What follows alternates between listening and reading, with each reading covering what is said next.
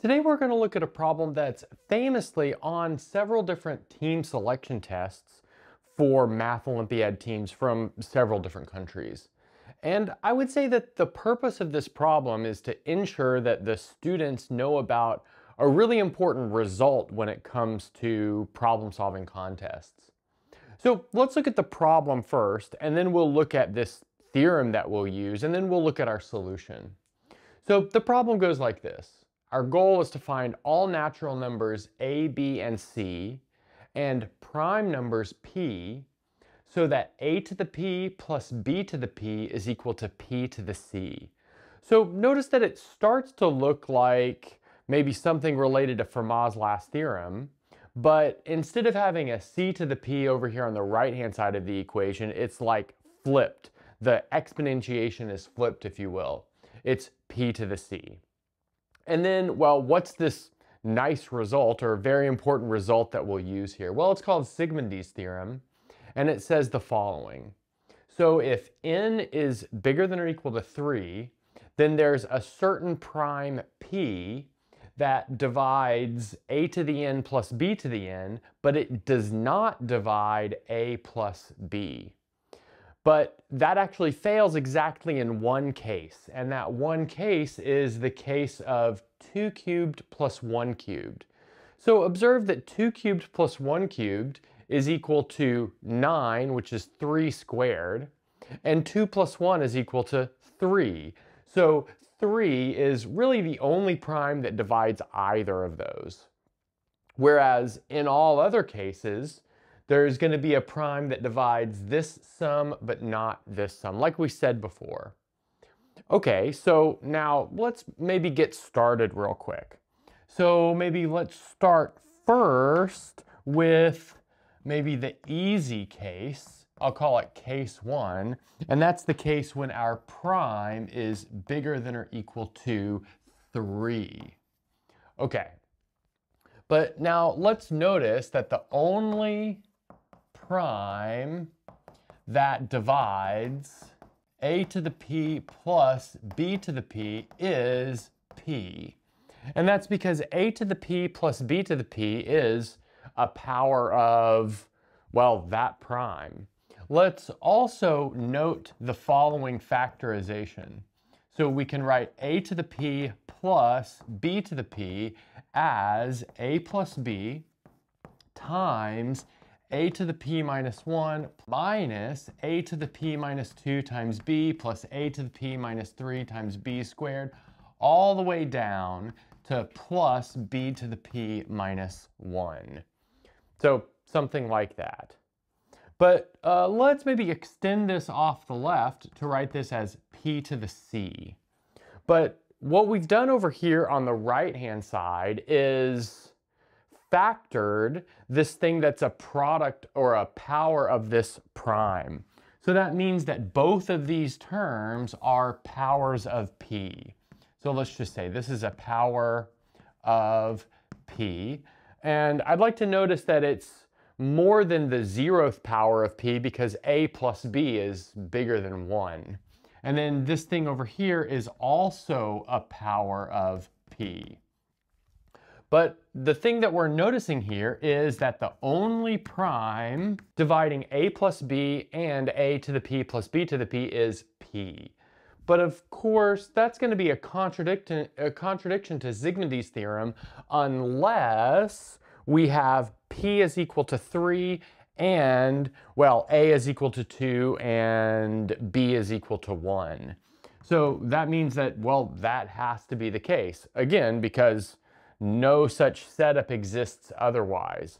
So let's write that down. So that means we have p is equal to 3, a is equal to 2, b is equal to 1, and observe that means that c must be equal to 2, because what we've done here is expressed this 2 cubed plus 1 cubed is equal to 3 squared formula. Okay. So, well, we've got one set of solutions here. Let's, well, maybe put it over here in a purple box before we move on to the other case. That other case is the case when p is equal to 2. In other words, p is the only even prime. Okay, so let's get to that. Okay, so now moving on to our second case, really our only remaining case when p is equal to 2, let's see how that's going to go. Okay, I'm going to start by doing the following. Write a as 2 to the power k times an odd number. So we're like dividing all of the 2-ness, if you will, out of, well, both a and b. So I can write this as an odd number as 2 times m plus 1, where now we're taking m to be bigger than or equal to 0. Okay, so now I'm going to do something similar over here for b. I'll write it as 2 to the l times 2 times n plus 1. So again, we factored out all of the powers of 2 that we could. Okay, so now let's rewrite our equation over here with our setup. We're calling that p is equal to 2. So here we're going to have 2 to the k times 2m plus 1 all squared plus 2 to the l times 2n plus 1 all squared is equal to 2 to the c power. But now, maybe without loss of generality, let's assume that we have ordered a and b so that perhaps L is bigger than or equal to k. So, okay, so like I said, let's do that. So now that means that we can factor out maybe a 2 to the 2k from this equation right here. So let's do that.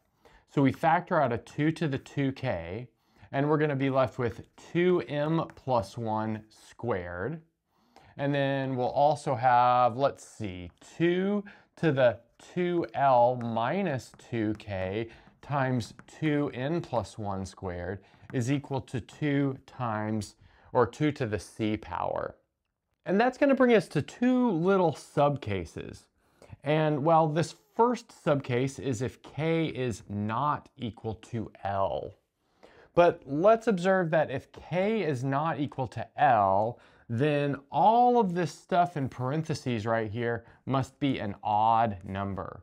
Because we've got this is most definitely even if k is not equal to L, because this is a power of 2, and then this is an odd number.